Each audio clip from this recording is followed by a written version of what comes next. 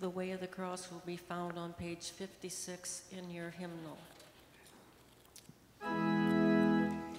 Jesus, in sorrow praying, know his fate, God's will obeying.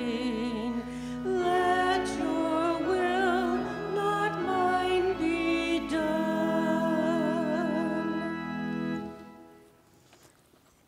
Page 168, The Way of the Cross. In the name of the Father, and the Son, and the Holy Spirit, amen. May the Lord Jesus, who suffered for us and by his paschal mystery redeemed us, be with you all. And your spirit. Lord and Father all holy. Do I have the wrong book?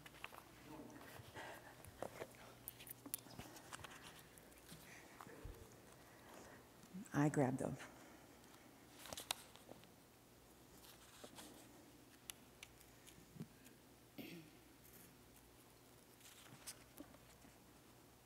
Lord and Father of all, you willed that your Son's cross should become the source of all blessings, the cause of all graces. Grant that we who on earth hold fast to the mysteries of the sacred passion may in heaven enter into the joys of his resurrection through Christ our Lord. Amen.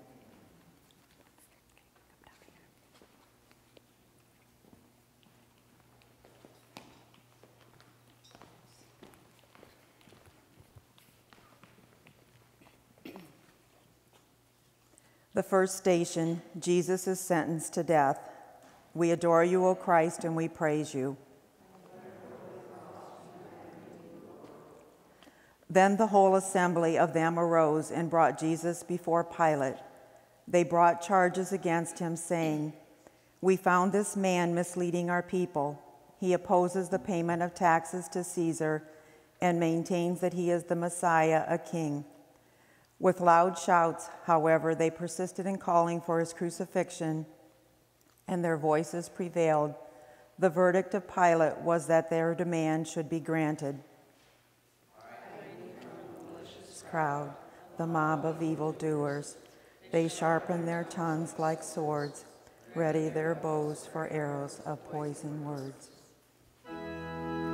Meeting Pilate's earthly power, Jesus lives these final hours, confident in heaven's might. The second station, Jesus accepts the cross. We adore you, O Christ, and we praise you. The soldiers of the governor took Jesus inside the praetorium and gathered the whole cohort around him. They stripped off his clothes and threw a scarlet military cloak about him. Weaving a crown out of thorns, they placed it on his head and a reed in his right hand. And kneeling before him, they mocked him, saying, "Hail, King of the Jews." They spat upon him and took the reed and kept striking him on the head. And when they had mocked him, they stripped him of the cloak, dressed him in his own clothes, and led him off to crucify him. Like a lamb led to the slaughter, or a sheep before the shears, he was silent and opened not his mouth. In the weight of cross reigns what death, Jesus feels the heavy burden of our frail humanity.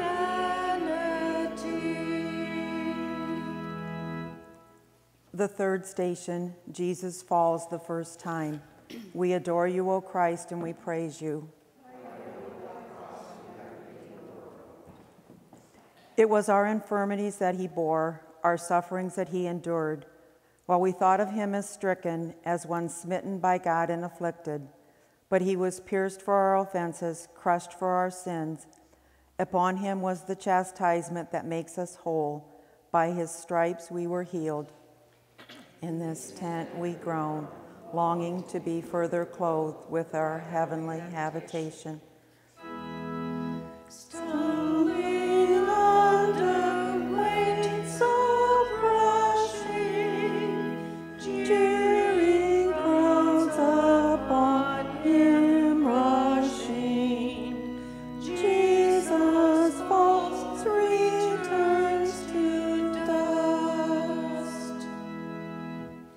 The fourth station, Jesus meets his mother Mary. We adore you, O Christ, and we praise you. By your holy cross, you have redeemed the world. Rejoice with Jerusalem and be glad because of her, all you who love her. As nurslings you shall be carried in her arms and fondled in her lap. As a mother comforts her son, so will I comfort you. Amen, amen. Say to you, you will weep and mourn. While the world rejoices, you will grieve, but your grief will become joy.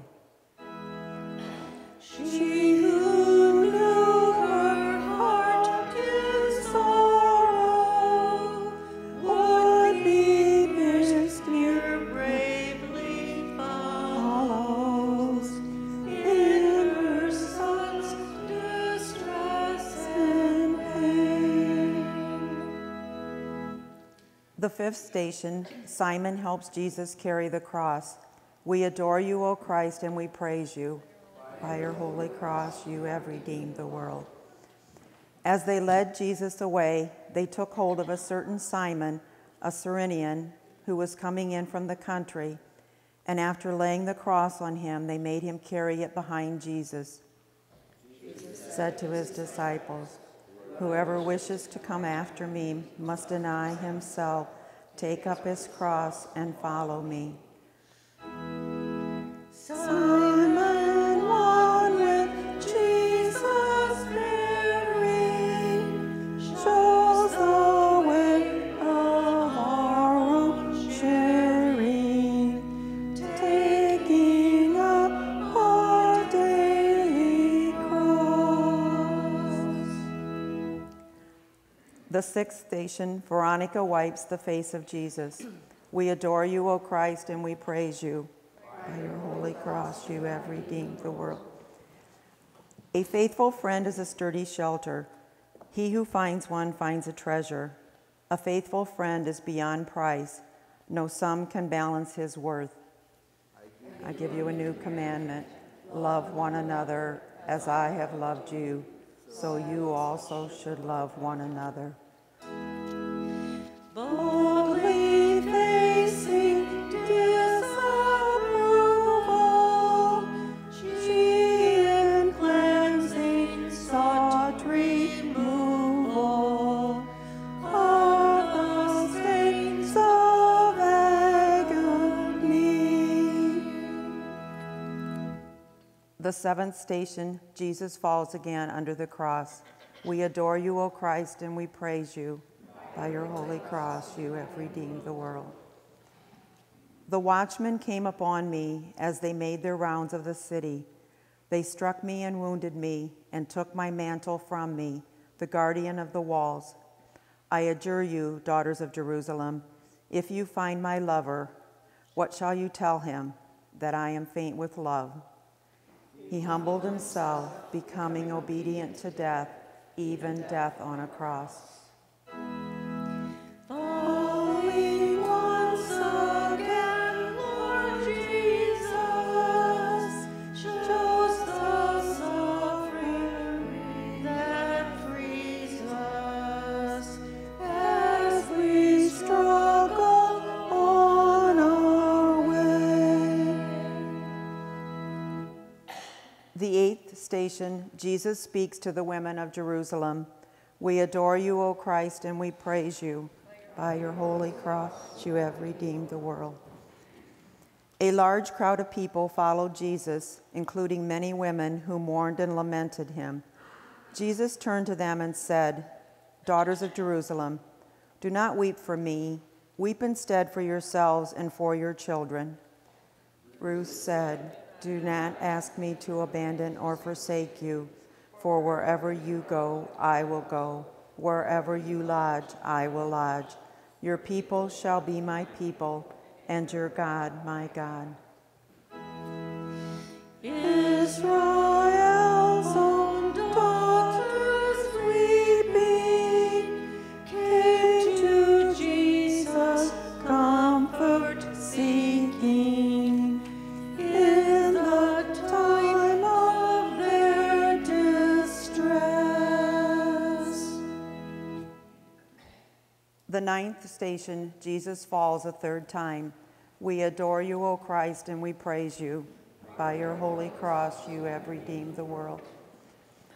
Amen, amen, I say to you, unless a grain of wheat falls to the ground and dies, it remains just a grain of wheat. But if it dies, it produces much fruit. I folded up my life like a weaver who severs the last thread. Like a swallow, I utter shrill cries. I moan like a dove. Jesus, weak and bruised and feeble, falls again, appears unable to complete this painful road. The 10th station, Jesus is stripped of his garments. We adore you, O Christ, and we praise you.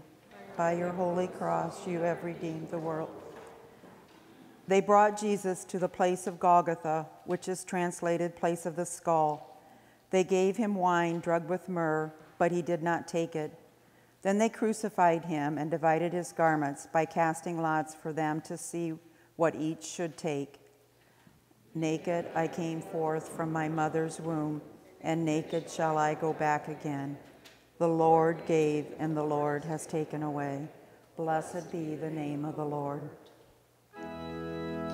Naked, stark in desolation, Jesus knows humiliation. Robbed of his last dignity. The 11th station, Jesus is crucified. We adore you, O Christ, and we praise you. By your holy cross, you have redeemed the world. When they came to the place called the Skull, they crucified Jesus and the criminals on his right, the other on his left. Then Jesus said, Father, forgive them. They know not what they do. Just as Moses lifted up the serpent in the desert, so must the Son of Man be lifted up, so that everyone who believes in him may have eternal life. Hands which heal and bless and feed us, feet which to the kingdom lead us, now are pierced with brutal steel. The 12th station, Jesus dies on the cross. We adore you, O Christ, and we praise you. By your holy cross, you have redeemed the world. At noon, darkness came over the whole land until 3 o'clock in the afternoon. And at 3 o'clock, Jesus cried out in a loud voice, Elo, Elo, lema sabachthani, which is translated, my God, why have you forsaken me? Jesus gave a loud cry and breathed his last. I have told you this so that you might have peace in me. In the world you will have trouble, but take courage. I have conquered the world. There between the earth and heaven, death appears in triumph proven. Jesus draws his dying breath. The 13th station, Jesus' mother and friends lower his body from the cross. We adore you, O Christ, and we praise you. Cross, you have redeemed the world. There was a virtuous and righteous man named Joseph, who, though he was a member of the council, had not consented to their plan of action. He came from the Jewish town of Arimathea and was awaiting the kingdom of God. He went to Pilate and asked for the body of Jesus. After he had taken the body down, he wrapped it in a linen cloth. Come, all you who pass by the way, look and see whether there is any suffering like my suffering. Oh, what sorrow, pain, and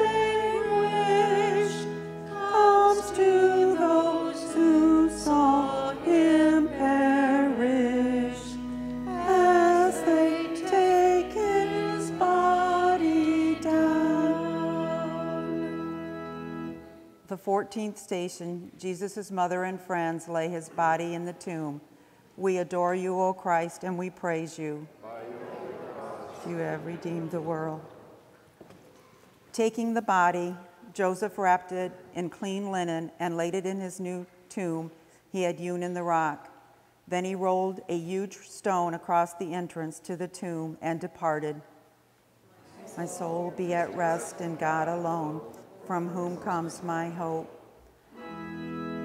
Some believe the awful journey finishes all bleak and stony, yet a new life will arise. Jesus rises in glory, victorious over death. As the first day of the week was dawning, Mary Magdalene and the other Mary came to see the tomb, and behold, there was a great earthquake. For an angel of the Lord descended from heaven, approached and rolled back the stone and sat upon it. Then the angel said to the women, "Do not be afraid. I know that you are seeking Jesus the crucified. He is not here, for he has been raised, just as he said."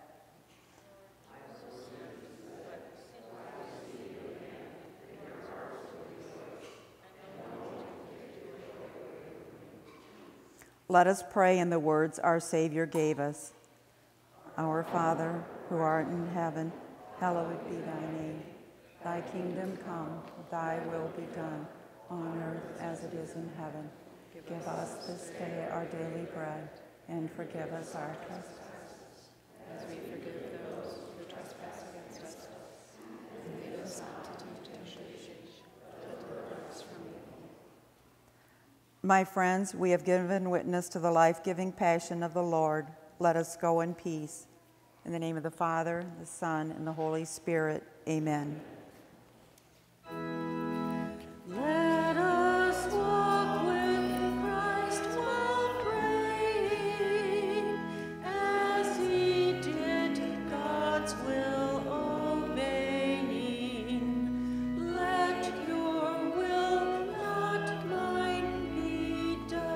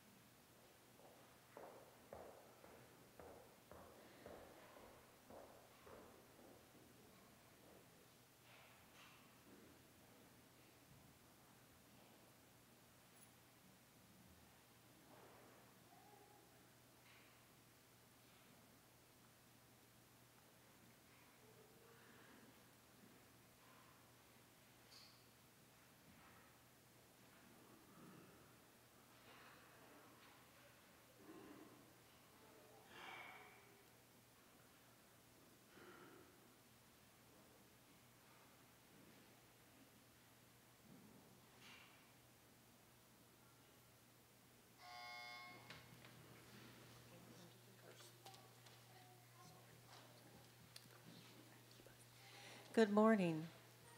Please join in the opening hymn, number 463, in your word and song book, number 463.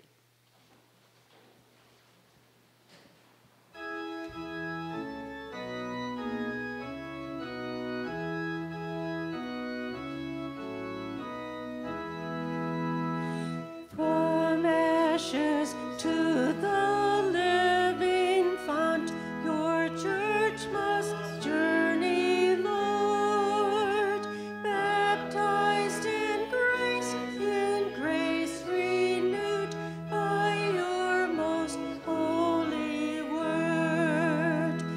Through fasting, prayer, and charity, your voice speaks deep within, returning us to ways of truth and turning us from sin. From desert to the mountain top, in Christ our way we see. So tempered by temptation's might, we might transfigured be. From ashes to the living fount, your church must journey, Lord, through cross and tomb to Easter joy, in spirit fire fulfilled.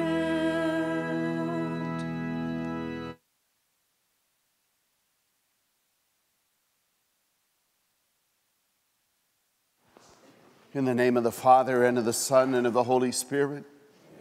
The Lord be with you. And with your spirit. Good morning. Good morning. Certainly welcome to all as we begin Lent now, or actually began on Wednesday, but today celebrate the first Sunday of Lent.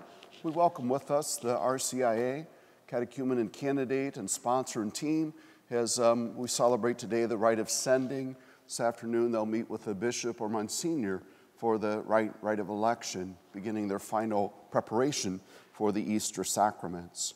So all of us enter into this time of Lent, in which today, as we hear about temptations, about Adam and Eve, and even Jesus led into the desert where he is tempted, so we know that we face temptations in our life.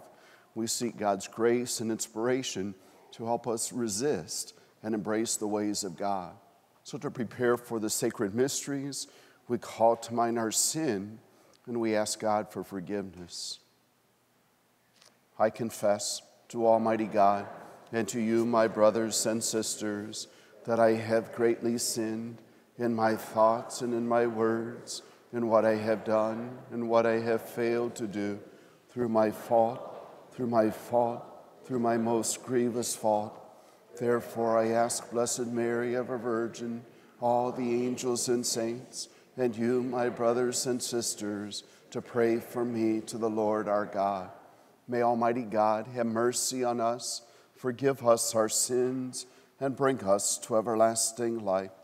Amen. Lord, have mercy. Lord, have mercy. Christ, have mercy. Christ, have mercy. Lord, have mercy. Lord, have mercy. Let us pray.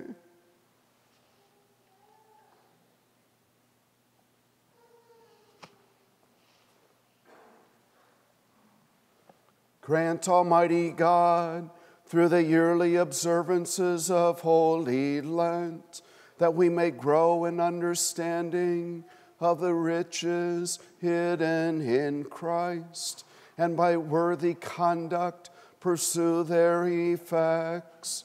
Through our Lord Jesus Christ, your Son, who lives and reigns with you in the unity of the Holy Spirit, God, forever and ever. Amen.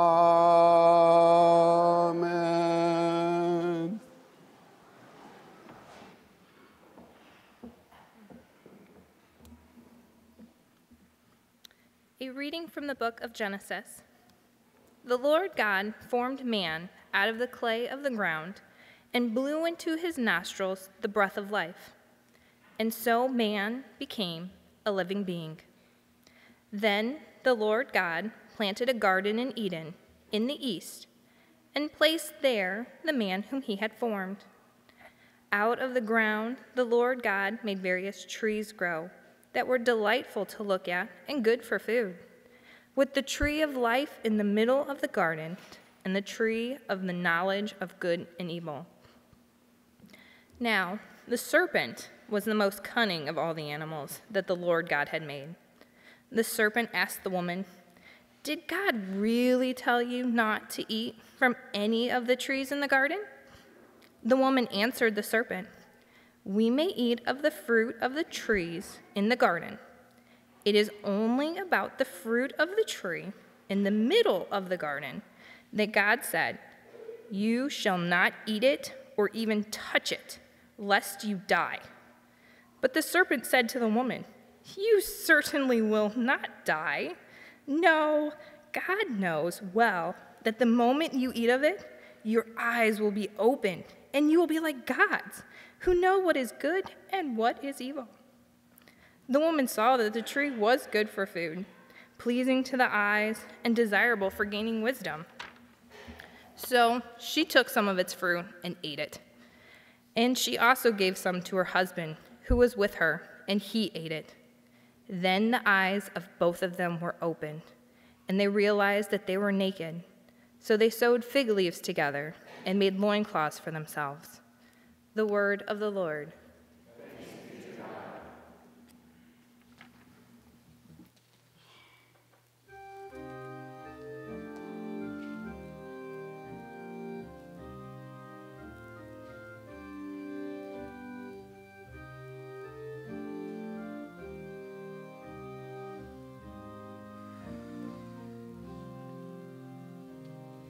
Be merciful, O Lord, for we have sinned. Be merciful, O Lord, for we have sinned. Be merciful, O Lord, for we have sinned. Be merciful, O Lord, for we have sinned. Have mercy on me, O God, in your goodness. In the greatness of your compassion, wipe out my offense. Thoroughly wash me from my guilt, and of my sin cleanse me. Be merciful, O Lord, for we have sinned. Be merciful, O Lord, for we have sinned. For I acknowledge my offense, and my sin is before me always. Against you only have I sinned, and done what is evil in your sight. Be merciful, O Lord, for we have sinned. Be merciful, O Lord, for we have sinned. A clean heart create for me, O God, and a steadfast spirit renew within me. Cast cast me not out from your presence, and your Holy Spirit take not from me. Be merciful, O Lord, for we have sinned. Be merciful, O Lord, for we have sinned. Give me back the joy of your salvation, and a willing spirit sustain in me. O Lord, open my lips, and my mouth shall proclaim your praise. Be merciful, O Lord, for we have sinned. Be merciful, O Lord, for we have sinned.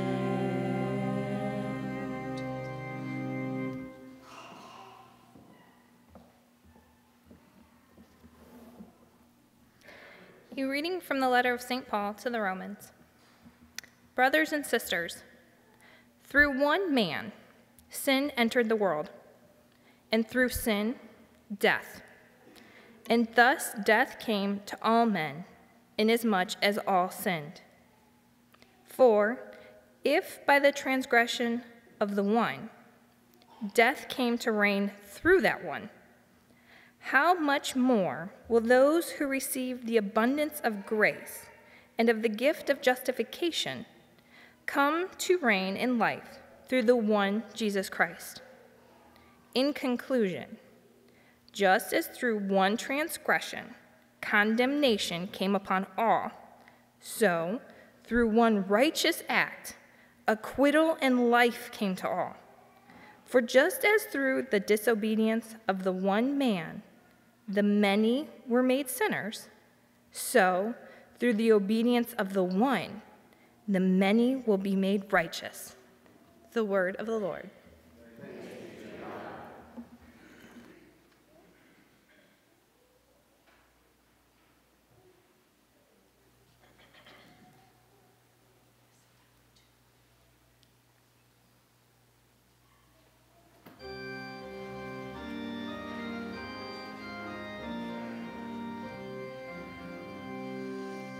Glory and praise to you, Lord Jesus Christ. Glory and praise to you, Lord Jesus Christ. One does not live on bread alone, but on every word that comes forth from the mouth of God. Glory and praise to you, Lord Jesus Christ.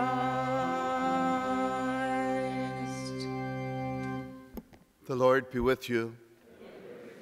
A reading from the Holy Gospel according to Matthew. Glory to you, O Lord. At that time, Jesus was led by the Spirit into the desert to be tempted by the devil. He fasted for 40 days and 40 nights, and afterwards he was hungry. The tempter approached and said to him, "If you are the Son of God, command that these stones become loaves of bread." He said in reply, "It is written, one does not live on bread alone, but on every word that comes forth from the mouth of God." Then the devil took him to the holy city and made him stand on the parapet of the temple. And he said to him, "If you are the Son of God, throw yourself down.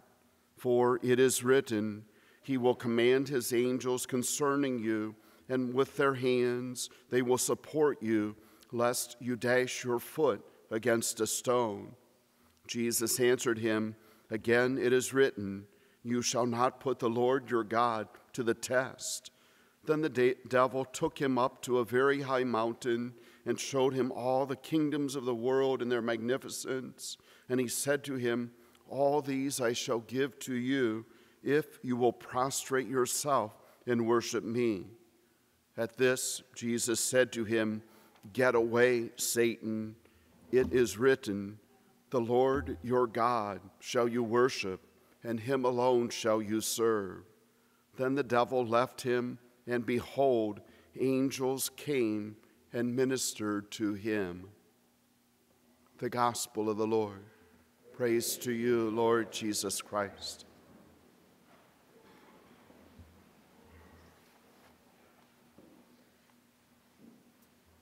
Today we hear accounts of temptation. We hear the story of the fall of Adam and Eve, of their temptation in the garden, and we hear about Jesus being tempted in the desert by the devil. These are well-timed readings for us as we begin the season of Lent. They invite us to first think about the temptations that we face and the effects of sin on us. And secondly, they invite us to again be reminded of how much we need Christ to inspire us and to help us choose those paths that truly lead us to the fullness of life and the hope and the joy that God wants and desires for each one of us. About 3 or 4 weeks ago, at the weekday masses, we began the cycle of readings for this year. Started with the book of Genesis. So from the very beginning, and we're familiar with that story, how in the beginning God created the heavens and the earth, and separated, made the day and night, and light and darkness, and the clouds and the sun, and, then eventually the waters and the land, and all of that, and then leading up to the creation of man and woman, of Adam and Eve. And the thing that's striking in, that initial account is the perfect harmony and order that exists among all of the creatures, Adam and Eve, and even in their relationship and their harmony with God. But then we come to chapter 3, which is what we heard of part of today. And I found myself a couple weeks ago in my homily or reflection on that reading, and once again as I read it for today, it came up again. It's like as I read that, I found myself kind of reading it slower and thinking maybe if I go slower, maybe this time Eve will somehow make a different decision. It'll come out different. But we know, of course, it doesn't. Then I found myself wanting to yell out, to shout and say, "Eve, stop. Don't do it. Don't eat that forbidden fruit." But once again, we know, of course, that she does. And maybe that's like us.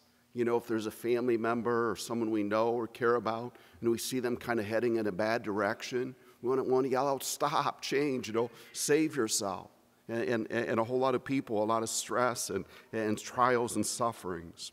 But so we know of the fall. And in this account and in the gospel, we hear a few of the main teachings of the church when it comes to temptation and sin. We hear, first of all, that sin, the temptation, is something that's tempting and alluring.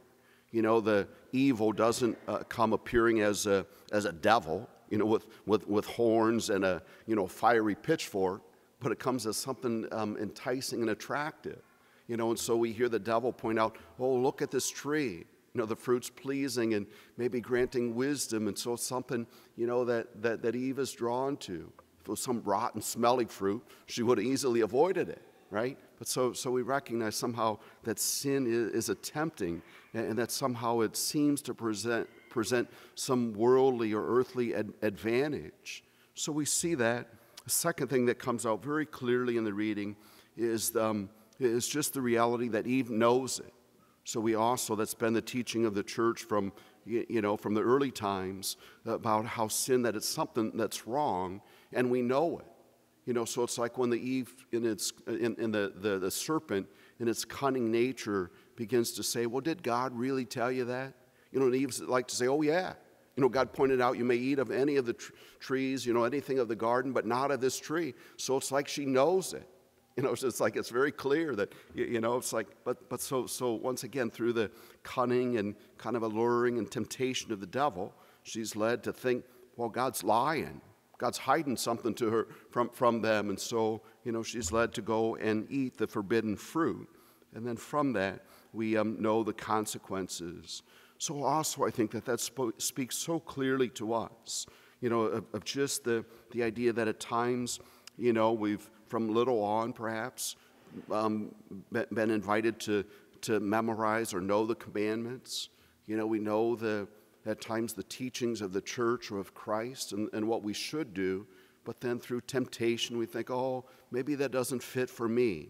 Maybe God's not telling the truth, and that maybe God's trying to trick me, and so I'll go and do it my own way.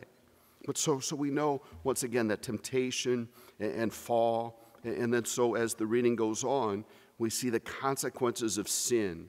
Instantly, Adam and Eve know that they had done something wrong. They felt shame and embarrassment. They felt exposed and wanted to hide. The light and grace that God had blessed them with from the beginning, they had thrown away. Now darkness, guilt, and regret has filled their hearts. Human pride and rebellion against God's plan has a long history. On our own, humanity continues to drift away from a relationship with God and from the happiness that God wants for us. As we turn to the gospel today, we see Jesus, before he begins his public ministry, that he's led into the desert. Now, on several occasions, we'll hear that in the Gospels, and often it comes before some significant encounter or teaching of Jesus, that he goes away by himself, kind of to a deserted place and spend time in prayer. So it makes sense that as he's getting ready to begin his public ministry, that he would somehow spend this time kind of alone. It's like he needs this time to kind of be with his own thoughts, and be inspired by God and somehow to know who he really is and what he's called, what his mission is, what he's called to do. So we hear in that very clearly that from that Jesus is able to know the temptations of the devil and resist them when they're presented to him. So Jesus is the one who proclaims that fidelity to God and the resistance in all of those temptations that are presented before him. But so once again, I thought, doesn't all of this continue to speak to us? We, of course, face many temptations, and it can be so hard to avoid them and not to fall into sin. There are things that the world or the devil puts in front of us that seems attractive and to have many worldly advantages. And an insight that came to me in light of today's readings is that if we hope to resist temptation and evil, we need God. On our own, it's like there are too many. It's just constantly in the world all around us. And if we have any hope of resisting that, the lure and temptation of the devil and of evil, that we need God. And that's precisely what Lent is about. It's a time for us to be able to not spend the 40 years in the desert, but for 40 days that we go and approach the magnificence of God. So we see once again in Jesus, as our focus, as our attention is drawn to him, that after he had spent this time in the desert, so once again the devil tempts him with things that would be maybe pretty hard to resist. He's been in the desert for 40 days and 40 nights, and the desert isn't filled with lots of food and, lush plants and all of that. So we can imagine Jesus was hungry. So what's the first thing the devil tempts him to do? Take care of that. Turn these rocks into bread to take care of that physical hunger. But Jesus, once again, knows that there's something far more important than just taking care of a physical hunger. So he's able to respond that it's not on bread alone that one lives, but on every word that comes forth from the mouth of God. Or I thought of another example that just shows that focus, that ability of Jesus to resist temptation. So once again, trying to put ourselves in his shoes for a moment. We think about Jesus, so he's been in the desert for 40 years, 40 days and 40 nights. And that so from that, he's probably isn't real comfortable sleeping out there. He's not been having a lot of food and water and that kind of stuff. So he's probably feeling sort of miserable, maybe like we feel once in a while. And then as the devil comes and tempts him by saying, if you are the Son of God, kind of in that kind of state, maybe a more human tendency would be to lash out at him, to something like, how dare you question me about being the Son of God? And we can imagine Jesus with his power, maybe having some lightning bolt of striking the devil out of existence, But that's not what Jesus does at all, is it? He simply responds by quoting Scripture and maybe trying to help the devil come to that greater understanding of the reality of what Jesus knows, that there's true blessedness with God and in God's kingdom. So once again, if we are going to have any chance of resisting the barrage of temptation and evil that is constantly thrown at us, we need to remain close to Jesus and to the church. And so the church offers us these disciplines of Lent, of prayer, of fasting, of giving alms, of reaching out to those in need, and of repentance and penance in order to help unite us more with Christ. There's another example I'd like to share. It just spoke powerfully to me. I read it as a possible connection with the readings today, and then I saw a short video. Dynamic Catholic, they do the best Lent ever. And so the video for yesterday was by Matthew Kelly. And so this example comes from it's titled The Alluring Music of the Sirens. And so I don't know if you're familiar with that at all. But so the sirens, that comes from Greek mythology. And this example, it presents two ways of trying to resist this kind of alluring temptation. So the story is that the sirens, they were creatures of heads of beautiful women and bodies of attractive birds. And they lived on an island. And with their irresistible charm, and their song, they lured mariners to come. They were attracted to approach the island on which these birds, these sirens, lived. But as they would get close, the island was surrounded by hidden rocks. So as they would approach, their ships would be, dashed apart on the rocks, and they would be destroyed. And so for many had met their certain destruction and death by this allure of the sirens. So there was two examples of ones who decided ways that they could resist. One was that of Odysseus.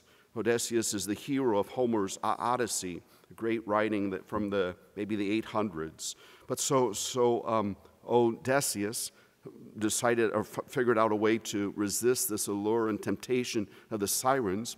He demanded that his comrades his sailors tie him to the mast in the ship so that he would have no chance of getting free. And then he also had them all stuff wax in their ears so that they wouldn't be able to hear the beautiful song and music of these siren birds and be able to continue on their way and not be attracted to destruction and death. So that was one approach. The other was that of a King Tharsis. His way of resisting and conquering the sirens' temptations was that he took a great Greek singer and songwriter, Orpheus, along with him.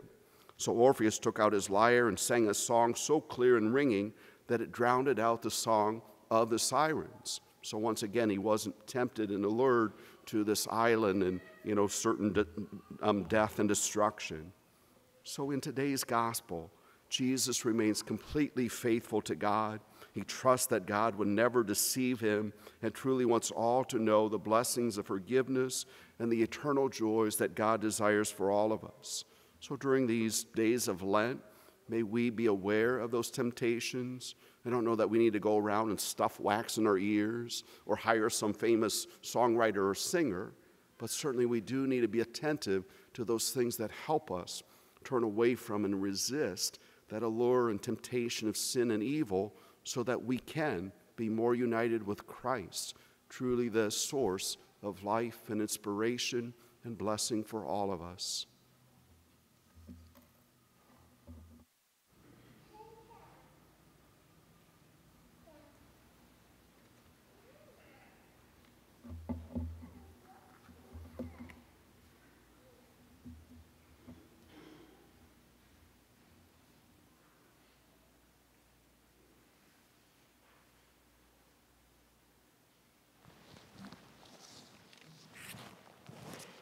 I invite you to remain seated, and we'll call up the RCIA catechumen and candidate, celebrate here today the rite of sending for them to go on to the rite of election this afternoon.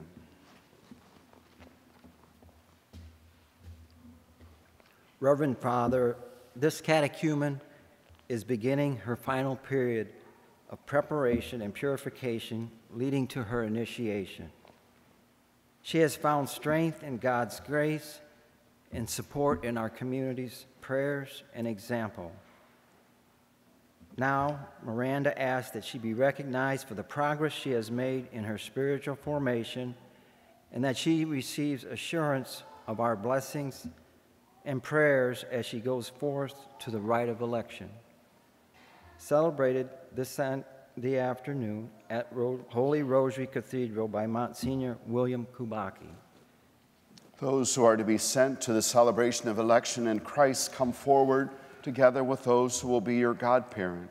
So when your name is read, if you'll stand and say present and come forward. Miranda Jordan Cassidy.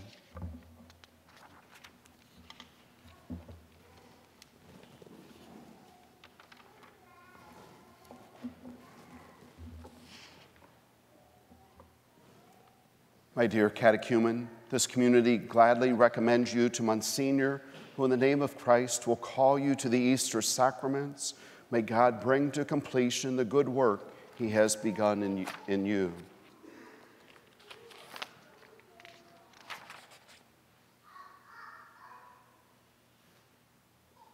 And this catechumen has been preparing for the sacraments of initiation. She hopes that she will be found ready to participate in the rite of election and be chosen in Christ for the Easter sacraments. It is the responsibility of this community to inquire about her readiness before she is presented to Monsignor. So I turn to you, her godparent, for your testimony about this catechumen, Miranda Cassidy. And so if you'll respond to each of these questions, has she taken her formation in the gospel and in the Catholic way of life seriously? Has she given evidence of her conversion by the example of her life? Yes. Do you judge Miranda to be ready to be presented to Monsignor for the rite of election? I do. And now I ask you, the members of this community, are you ready to support the testimony about this catechumen and include her in your prayers and affections as we move toward Easter? If so, please say we are. We are. My dear catechumen, this community gladly recommends you to Monsignor, who in the name of Christ will call you to the Easter sacraments. May God bring to completion the good work he has begun in you. And now I invite you to offer your name as enrollment in the book of elect.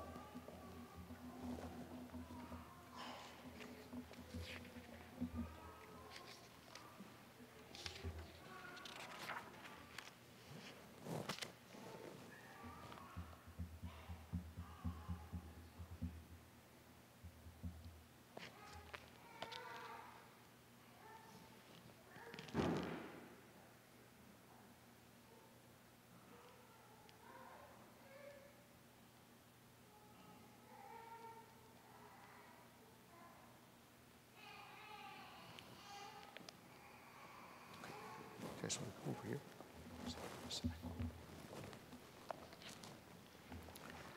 Reverend Father, I now present to you this candidate who is beginning her final preparation for the sacraments of confirmation and Eucharist and the reception into full communion of the Catholic Church. She has found strength in God's grace and support in our community's prayers and example. Now she asks that she be recognized for the progress she has made in her spiritual formation and that she receive the assurance of our blessings and prayers as she goes forth for the recognition by Monsignor William Kubaki this afternoon. Those who are to be recognized, come forward together with your sponsor. Shelby Joe Kimmel.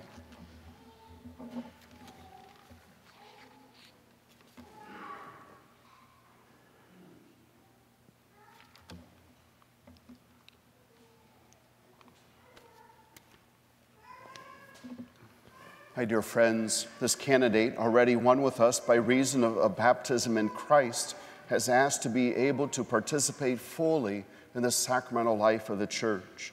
Those who know her have judged her to be sincere in her desire. During the period of her catechetical formation, she has listened to the word of Christ and endeavored to follow his commands more perfectly. She has shared the company of her Christian brothers and sisters in this community and joined with them in prayer. And so I announce to all of you here that our community supports this candidate in her desire. Therefore, I ask her sponsor to state his opinion once again so that all may hear. So, sponsor, as God is your witness, do you consider this candidate, Shelby, ready to receive the sacraments of confirmation and Eucharist and be received into full communion with the Catholic Church? I do. Now I ask you, the members of this community, are you ready to support the testimony expressed about this candidate and include her in your prayers and affection as we move toward Easter? If so, say we are. We are. Now, my dear friend, I address you. Your own sponsor in this entire community has spoken in your favor. The church, in the name of Christ, accepts their testimony and sends you to Monsignor Kabaki, who will exhort you to live in deeper conformity to the life of Christ. Now offer your name as enrollment in the book of elect.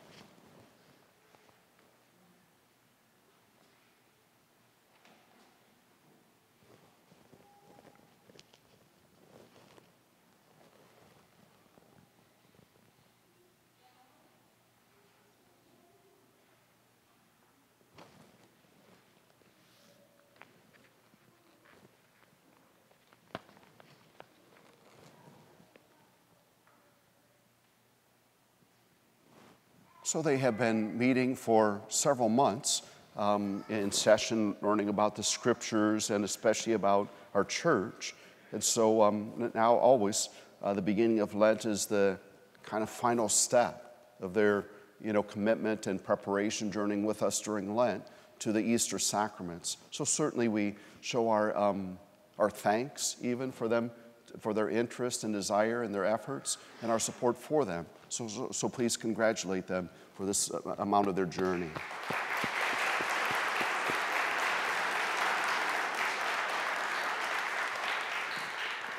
And they will be with us for a little bit later in Lent for Sundays of the Scrutinies, where we celebrate those, and then the Easter Vigil here on Easter Saturday night. So you'll have to come back and watch that. Miranda has not been baptized, so she'll be baptized and receive full initiation. And Shelby has already been baptized in another church, but so she'll join us in full communion. So again, you have our prayers and support for you. So now please all stand as we continue on with our prayers of intercession. So now you can just kind of turn this way a little bit. My brothers and sisters, we look forward to celebrating at Easter the life-giving mystery of our Lord's suffering, death, and resurrection. This catechumen candidate will look to us for an example of Christian renewal. Let us pray to the Lord for them and for ourselves, that we may be renewed by one another's efforts and together come to share the joys of Easter.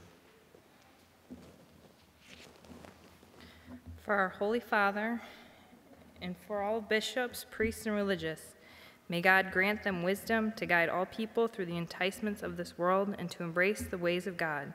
Let us pray to the Lord. Lord, hear our prayer. For our president and world leaders, may they resist the temptation of power for their own benefit and seek always to remain committed to serve their people and promote the life and goodness of all. Let us pray to the Lord. Lord, hear our prayer. For all of those preparing for the Easter sacrament through the RCIA process, that they may find guidance, comfort, and truth in the Word of God and in our church. Let us pray to the Lord. Lord, hear our prayer. For those who struggle with temptations and have fallen many times to the snares of the devil, may they find assurance in God's never-ending love and forgiveness. Let us pray to the Lord. Lord, hear our prayer. That God may help us remain steadfast to our Lenten sacrifices through acts of prayer, fasting, and reaching out to others, may we be more united with Christ and grow in holiness. Let us pray to the Lord. Lord, hear our prayer. For all children and families, may they be united in sincere love for each other and help each other progress in the desire to one day get to heaven. Let us pray to the Lord. Lord, hear our prayer. For all who face trials and sufferings, may they know Jesus always walks with them and know the comfort and healing offered to us in Christ. Let us pray to the Lord. Lord, hear our prayer. For those who have died, especially Marilyn Herman, may the faithful departed know the joy of eternal life with God. Let us pray to the Lord. Lord, hear our prayer. For the prayers written in the Parish Book of Intentions and our personal prayers.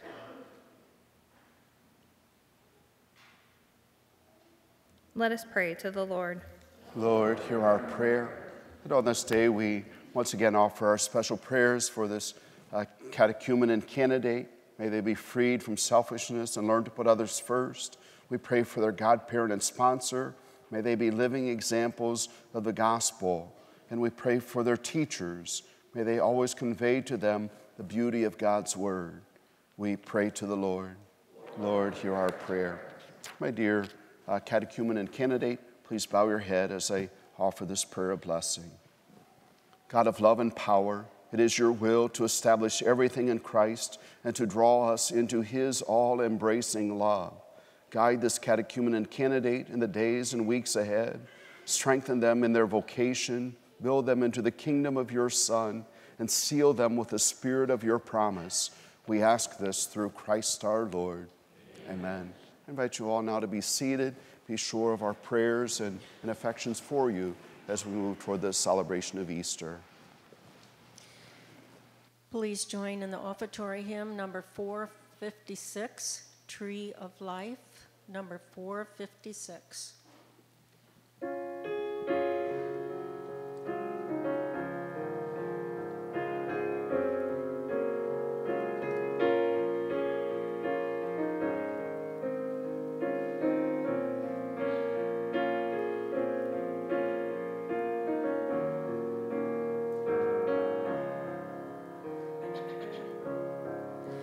Turn our hearts, turn our minds, make us branches holding fast to the vine.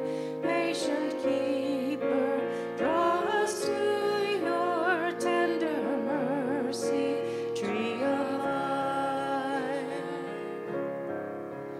We remember we are mortal, breath of God of the earth.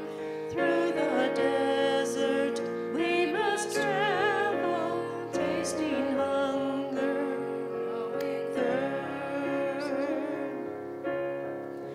Turn our hearts, turn our minds, make us branches holding fast to the vine. Patient keeper, draw us to your tender mercy, tree of life. We are sinful, we are prideful, we have all gone astray. Deep within us, we are needful of a clean heart day by day. Turn our hearts, turn our minds, make us branches holding fast to the vine. Patient keeper, draw us to your tender mercy, tree of life. As we travel on our journey, take our hearts and make them new. Jesus walked this road before us as our God, but human too. Turn our hearts, turn our minds, make us branches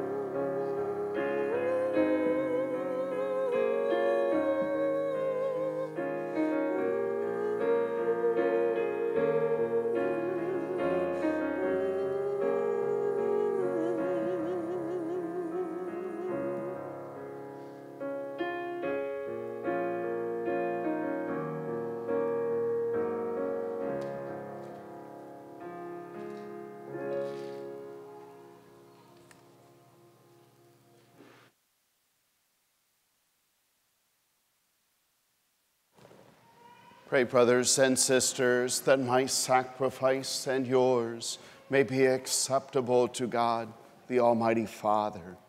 May the Lord accept this sacrifice at your hands for the praise and the glory of his name, for our good and the good of all his holy church. Give us the right disposition, O Lord, we pray, to make these offerings, for with them we celebrate the beginning of this venerable and sacred time. Through Christ our Lord. Amen. The Lord be with you. Lift up your hearts. Let us give thanks to the Lord our God.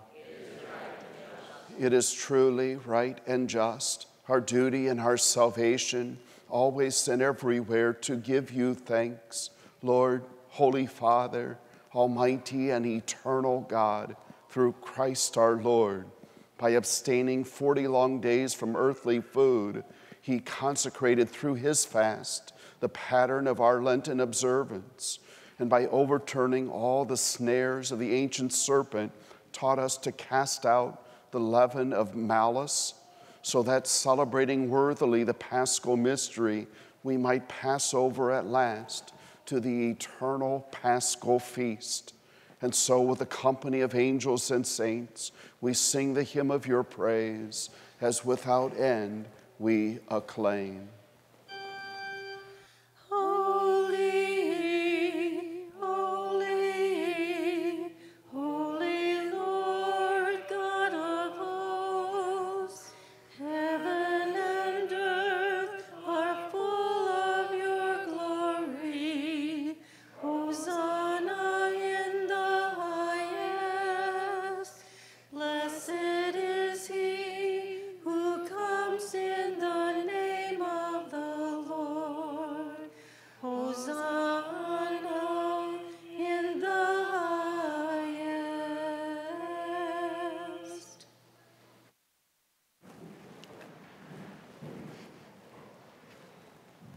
You are indeed holy, O Lord, the font of all holiness. Make holy, therefore, these gifts, we pray, by sending down your Spirit upon them like the dewfall, so that they may become for us the body and blood of our Lord Jesus Christ.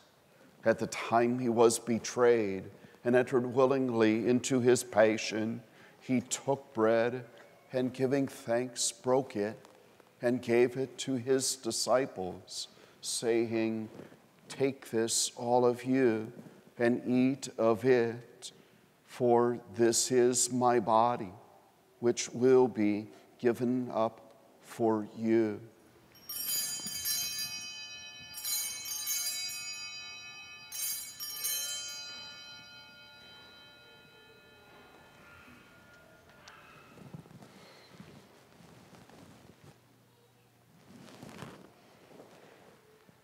In a similar way, when supper was ended, he took the chalice, and once more giving thanks, he gave it to his disciples, saying, "Take this, all of you, and drink from it, for this is the chalice of my blood, the blood of the new and eternal covenant, which will be poured out for you and for many, for the forgiveness of sins. Do this in memory of me."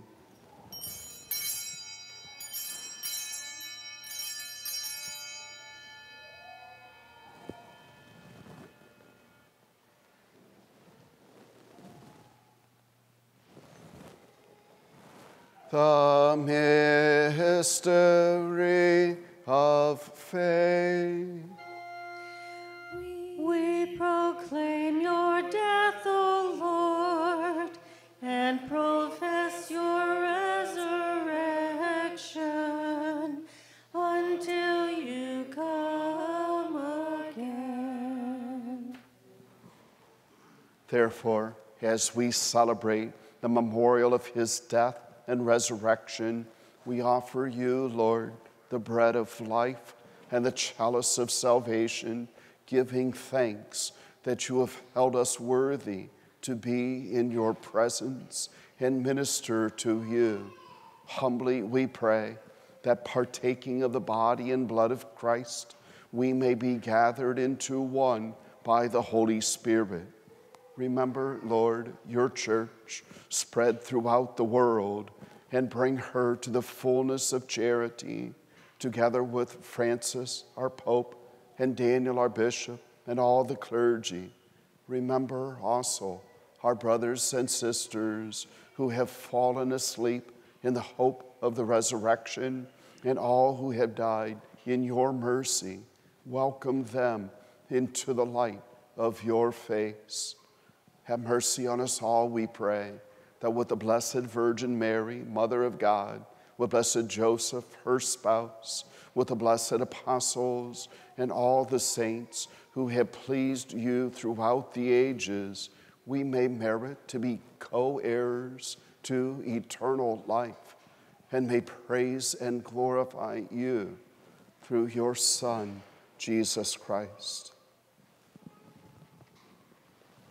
Through him and with him and in him, O God, Almighty Father, in the unity of the Holy Spirit, all glory and honor is yours forever and ever. Amen.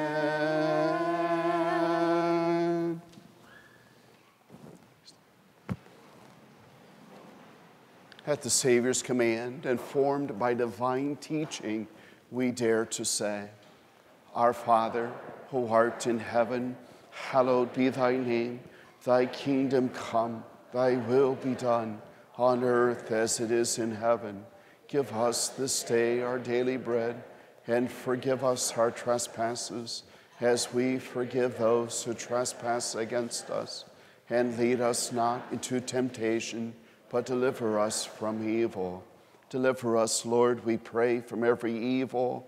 Graciously grant peace in our days, that by the help of your mercy, we may be always free from sin and safe from all distress, as we await the blessed hope and the coming of our Savior, Jesus Christ. For the kingdom, the power, and the glory are yours, now and forever. Lord Jesus Christ, who said to your apostles, Peace I leave you, my peace I give you. Look not on our sins, but on the faith of your church, and graciously grant her peace and unity in accordance with your will, who live and reign forever and ever. Amen. The peace of the Lord be with you always. Let us offer each other the sign of peace.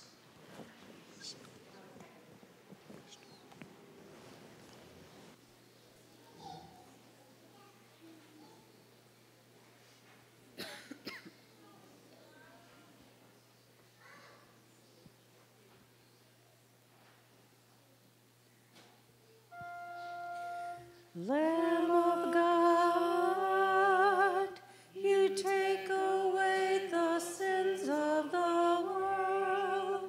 Have mercy on us. Lamb of God, you take away the sins of the world. Have mercy on us. Lamb of God, you take away the sin of the world. Grant us peace.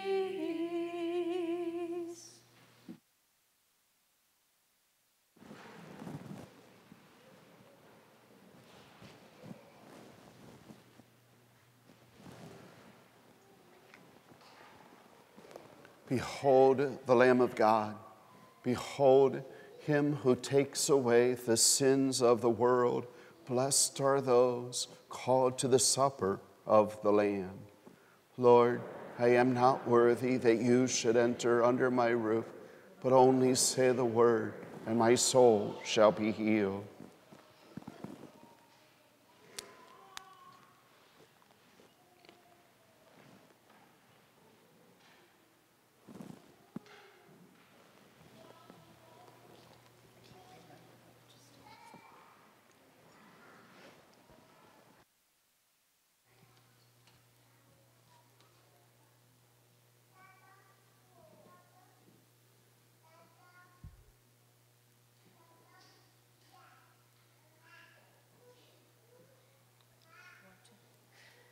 Please join in our communion hymn, number 548. Eat this bread, number 548.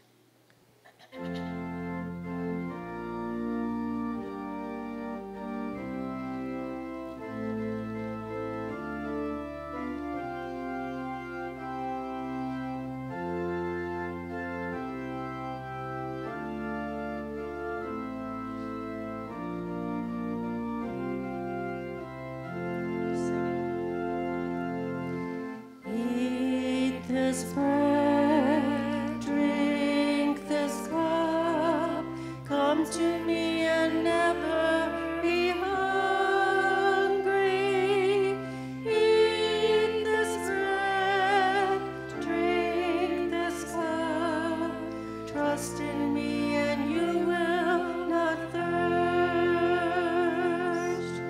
I am the bread of life. True bread sent from the Father. Eat this bread, drink this cup, come to me and never be hungry. Eat this bread, drink this cup, trust in me and you will not thirst. Your ancestors ate manna in the desert, but this is the bread come down from heaven.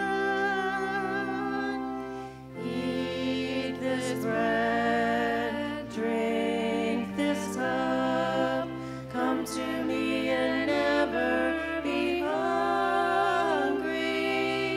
Eat this bread, drink this cup, trust in me and you will not thirst.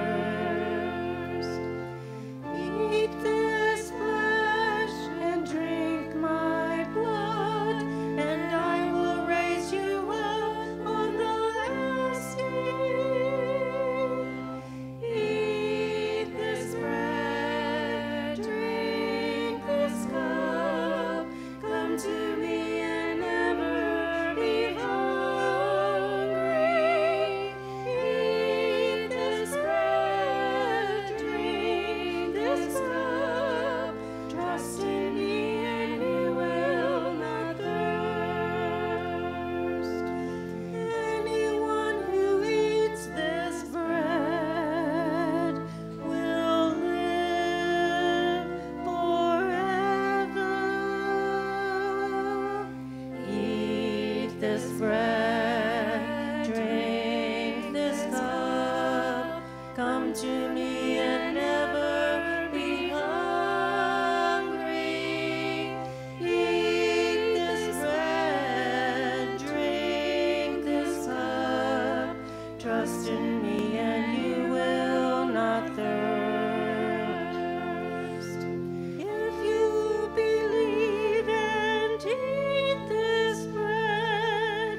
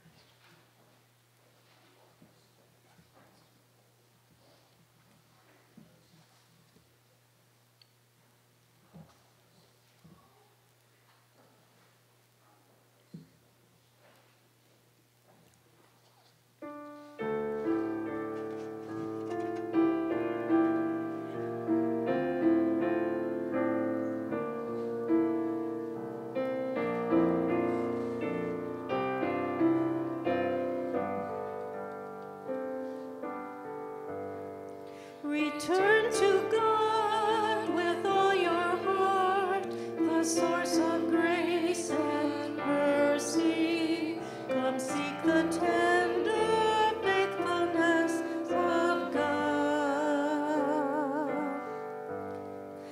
Now the time of grace has come, the day of salvation. Come and learn now the way of the Lord. Return to God with all your heart, the source of grace and mercy. Come seek the tender faithfulness of God. I will take your heart of stone and place a heart within you, a heart of compassion and love. Return to God with all your heart, the source of grace and mercy. Come seek the tender faithfulness of God. If you break the chains of oppression, if you set the prisoners free, give a shelter to the homeless, clothe the naked in your midst. Give a shelter to the homeless, clothe the naked in your midst. Then your light shall break forth like the dawn.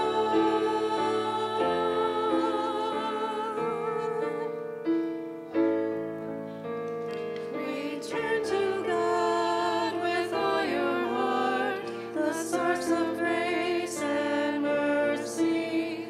Come seek the tender faithfulness of God.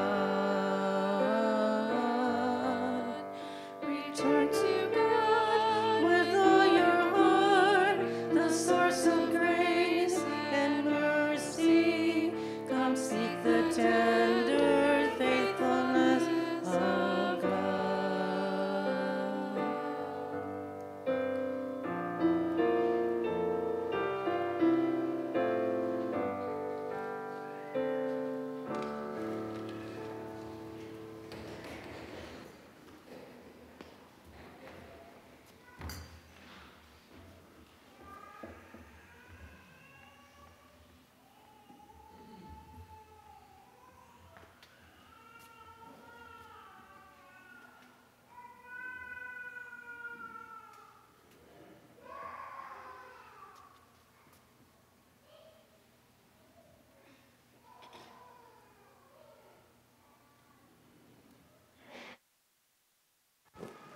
Let us pray.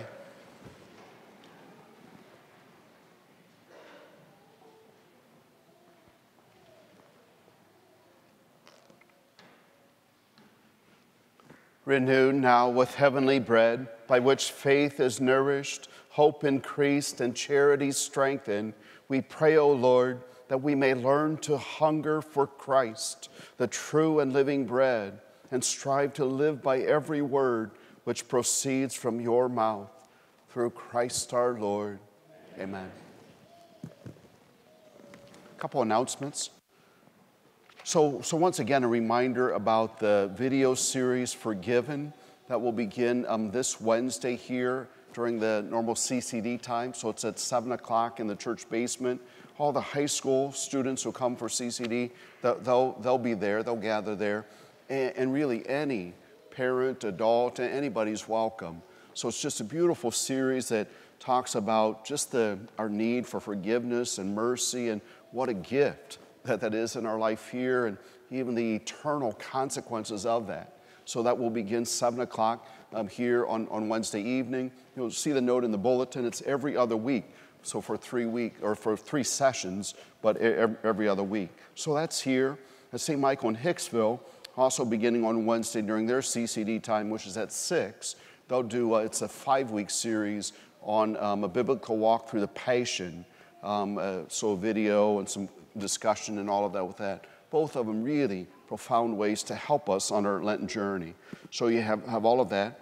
Remember once again about the pamphlets at the doors of the church, which is some reflection on Lent and the prayer and sacrificing and giving alms. And there's the little card, I think there are some of those left, the little card with a nail in it, and a prayer reminding us of Christ, helping us to unite more with his passion and suffering. Also a reminder that this coming Saturday, so next Saturday, the Saturday Mass being in the month of March, will be at St. Michael in Hicksville. And then a couple other things. So for the school, you know that we're approaching their reverse raffle.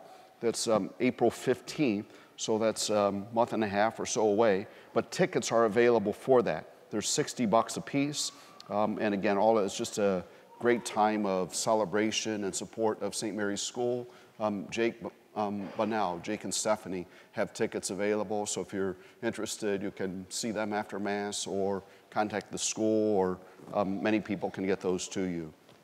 And then also, I would invite you to offer a special prayer today as part of our confirmation things of service and works of mercy.